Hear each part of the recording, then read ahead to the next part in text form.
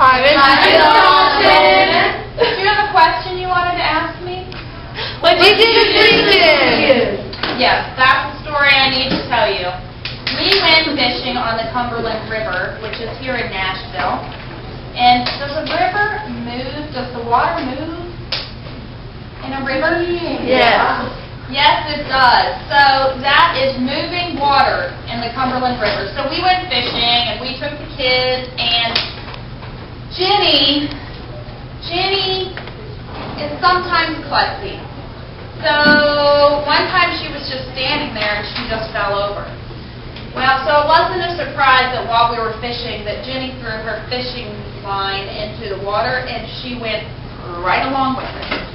So she's screaming, "Help! Help!" And I was like, just wait. It's going to be okay. Just wait. Just relax and float. I know the water's moving fast, but it'll be slow soon. So I hopped on a bike and I rode down until she slowed down in the slow water. So what did she go from? What kind of water? Fast water to slow water. And what kind of water is the Cumberland River? Fast. Moving water. And how can water move? By current. How can it move? Fast or slow? Fast or slow, that's right. Okay. So anyway, so Jenny got down here and she was fine, and I got her out of the water, and she's great now. So that's what happened in the Cumberland River. So that was on Saturday. So Sunday the kids wanted to go fishing again. So we decided we're not going to take them to the river again in case Jenny falls in again. We'll take them to the lake. So we went to Old Hickory Lake because it's right by our house. So we went fishing there. But I want to tell you, in a lake there are 3 zones of a lake. And it's the L and the O and the D, the load. So, tell me what's the L. Does anybody know? The littoral zone. Littoral zone. And how do you spell that? Littoral. That's right, the littoral zone. So that's where the water hits the land. And then the O is the open water. Now that open water goes all the way across the top of the lake. All right? That's all the open water. And then there's one more zone. Deep water zone. Do you know what live in the deep water?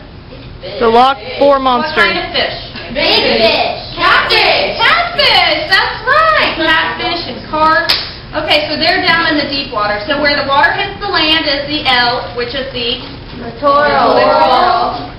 The O is the open water. And the open water goes from the littoral all the way over across the lake. Okay, open water, and then down low is the deep. And do you know the water is only as deep as the what? Light can reach. As deep as the light can reach. That's right. Okay, good. So this is Old Hickory Lake, and this is where we went fishing, and everything went really well there. Well, then they love to go fishing. So we told them next time we go to Florida, we're going to take them fishing, but let me tell you where. We're going to take them fishing in the wetlands, because there's a lot of wetlands in Florida. So there are 2 types of wetlands. There is a marsh, and we went to a marsh one time, and there was a cat in the marsh, and I was so scared that it was going to fall down in the water. But the only thing I saw was the cattail. Do you know what a cattail is? No, I didn't see a real cat. There are cattails there. Do you all know what a cattail is? It's a plant that looks like a cattail. Yeah, a little thing with a brown thing on top. Well, that's a cattail. So I want you to remember it because I saw a Martian cat while I was in the marsh or at the marsh in Florida. And there are also tall grasses in a marsh. But there's also one other type of wetland, and that is a swamp. And a swamp has trees, that's right. And a marsh does not. And a swamp would have vines also. So you need to remember both a marsh and a swamp and the difference. And there's one other thing I have to tell you about.